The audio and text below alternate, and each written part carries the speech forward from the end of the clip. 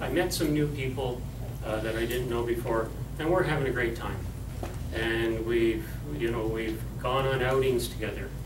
Some of our chapters form movie clubs, book clubs, various kinds of ways to get together, bridge clubs. A lot of that is happening, but it's a sense, well, why don't we do that? Why don't we build these kind of opportunities for people to have some fun and feel good about it, not only in terms of keeping the energy level up, but in terms of getting a little fitness. So some of our chapters are involved in this phenomenon of Nordic pole walking. Does anybody know what this is about? Great way to kind of get out, have a little exercise. But the key thing, if you're a person like me, is I'm always more likely to get out and do something as part of a group activity in terms of exercise than have the discipline to do it by myself. So if it's a commitment to the Nordic pole walking group, I'm in. If it was just me getting out there, I'd find ways to take a day or two off. And so that sense of being out there to do things together is an important part of what CARP's all about and what the chapters are all about. And while we really encourage this sense of intergenerational, I can't help but think, that of the line that Lillian Carter, Jimmy Carter, former President Jimmy Carter's mother said one time. She said, "Sure, I'm helping older people. I'm going to be old one day myself."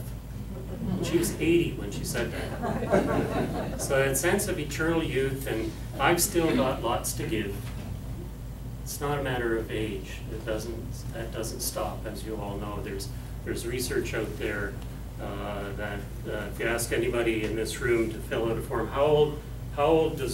when does old start?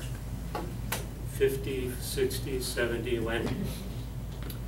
Common data shows that old starts 15 years older than you are. Yeah. So you can be 80, and we've all had that experience. 80 years old, and the guy says, that's great to be intergenerational, but we got to help the old people. And he wasn't talking about himself. He was talking about the old people 15 years hence. So ladies and gentlemen, I think I'll end there. We've got some time, I hope, for some questions and thoughts. But I really am proud of the folks who've pulled together, and Bruce and Goldie for saying, listen, there's a great community in Chatham-Kent, and lots of CARP members, but they don't have a clubhouse.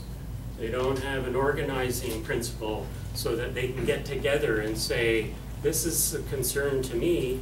How do we get that, how do we get that as an issue in our community? So that notion of being a clubhouse of CARP members, I think, is a key one. It implies a lot of, you do good things, you have some fun doing it, and you make an important contribution to society. So those of you who are members now, we're grateful for your membership and your continued membership.